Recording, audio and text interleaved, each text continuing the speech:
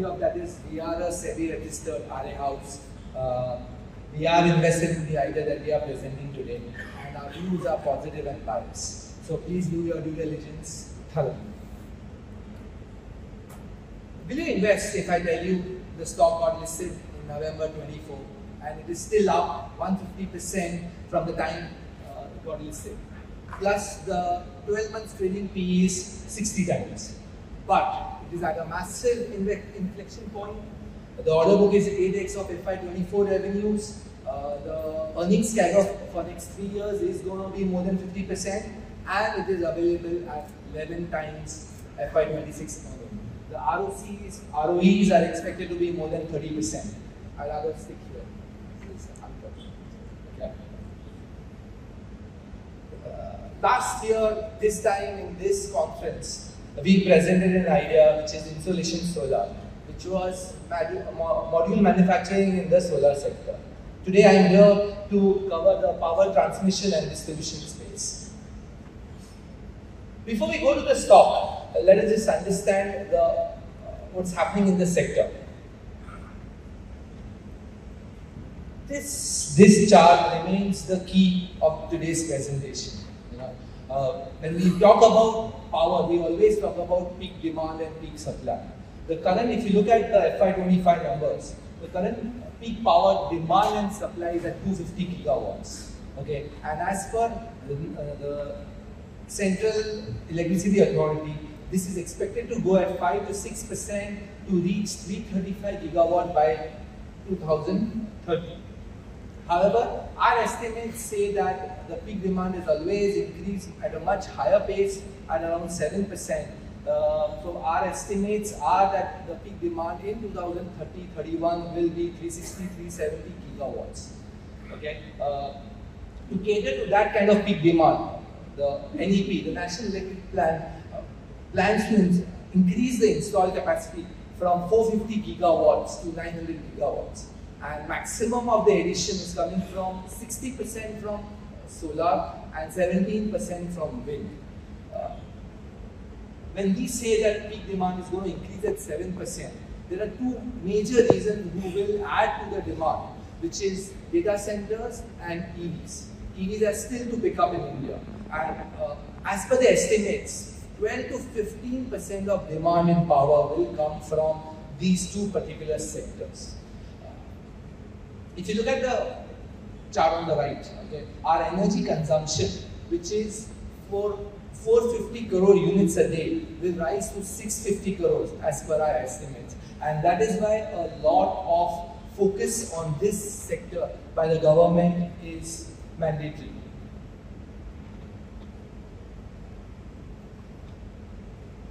This is another important chart. If you look at traditionally the HVDC network is concentrated on the eastern belt because of the conventional energy resources.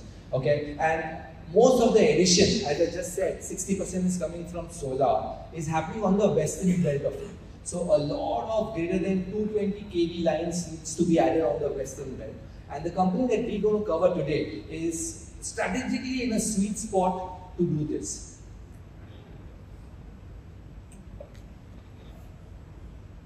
When you just saw that a lot of installed capacity on the western side, there is an untapped demand for the distribution and transmission lines that will be put up. What are those in terms of numbers? If you look at this, transmission lines needs to be added to the tune of 30,000 circuit kilometers over the next 5-6 years to address the demand. Whereas we have only added 14,000, 15,000 kilometers in the last 3 years. Same is the case for transformers.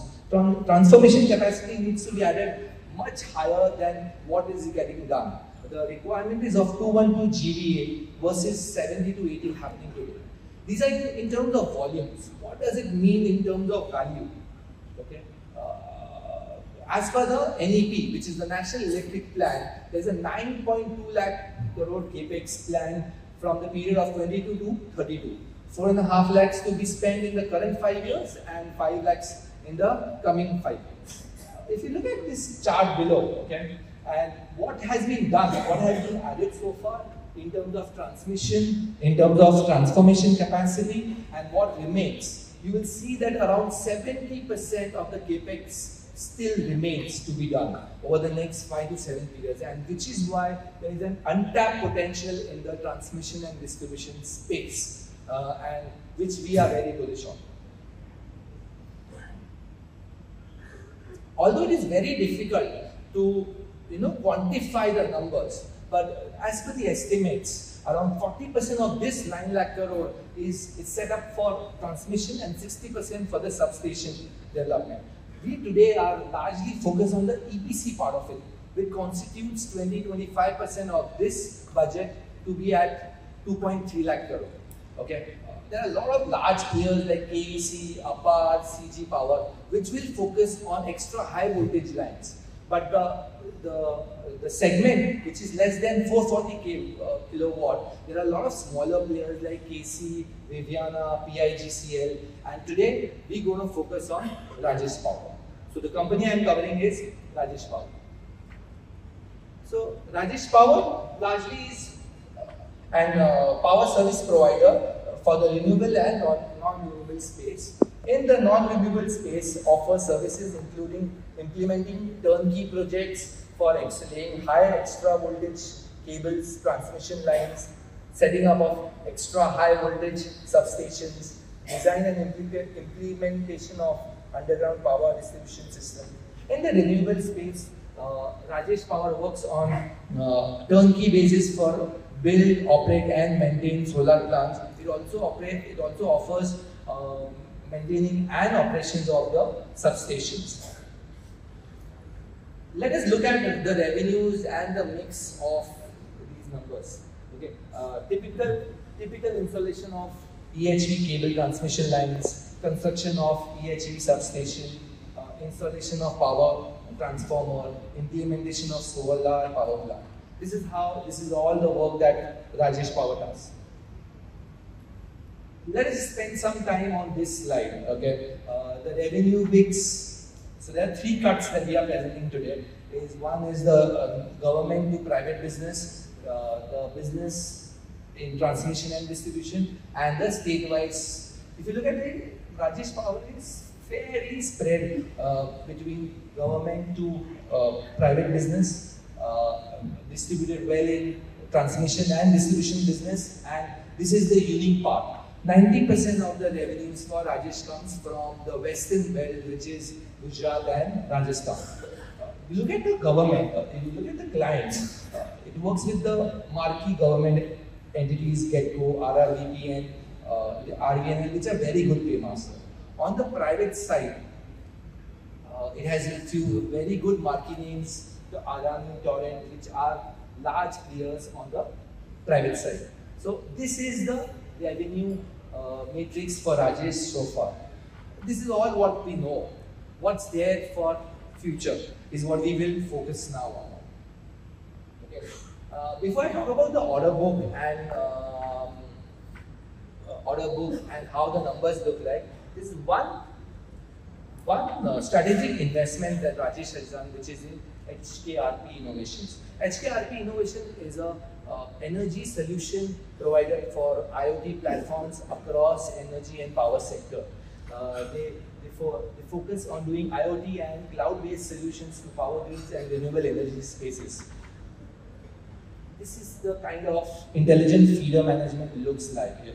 There's a live tracking. They try to reduce energy costs, increase efficiency, and focus on downturn reduction.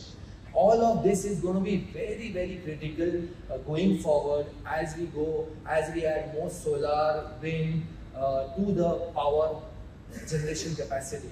Smart solutions, cloud solutions, mobile solutions are very, very critical, and Rajesh has bought a 26% stake in this company, which is catering to most part of this. So order book, when I started, I spoke about the order book. FY24 revenues were 285 crore, and it has an order book which is more than 2700 crore, executable over 18 to 24 months. It's bid pipeline is of more than 5,000 crores. So the opportunity that Rajesh sits on, especially being in the sweet spot, is huge. If you look at the numbers, look at the FY24, 285 crores, and look at the jump that we are seeing over 25 and 26. Our estimates are that this year it will close around more than 800 crores of top line and a PAT of around 75 crores. And now look at the FY26 numbers. With a 1500 crore estimated revenue and 130 crore or more than 125 crore PAT margins, Rajesh looks very, very interesting opportunity going forward. These are a few